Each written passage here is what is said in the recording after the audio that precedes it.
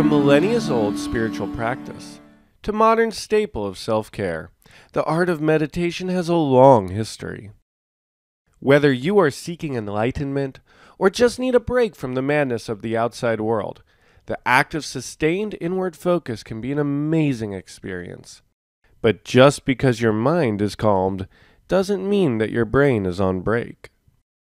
In fact, the act of meditation has a measurable effect on the activity of your brain. If you're new to meditation, you might begin by trying to clear your mind and focus your attention, perhaps on your own breathing, the sensation of your skin, or maybe a single thought. As you do this, the brain's natural rhythms, called brainwaves, begin to shift. Beta waves, the choppy rhythm associated with active thought, gives way to slower alpha waves, prevalent during relaxation.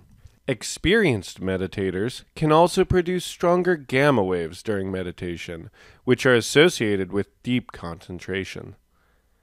Different regions of the brain begin their specialized work as well.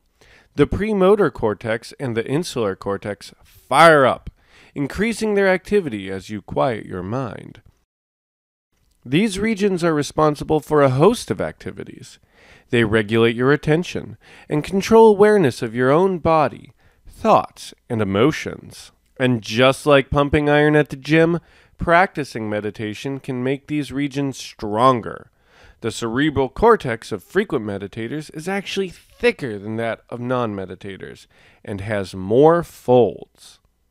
Meditation may also reduce your stress, improve your mood, and even ease the symptoms of anxiety and depression.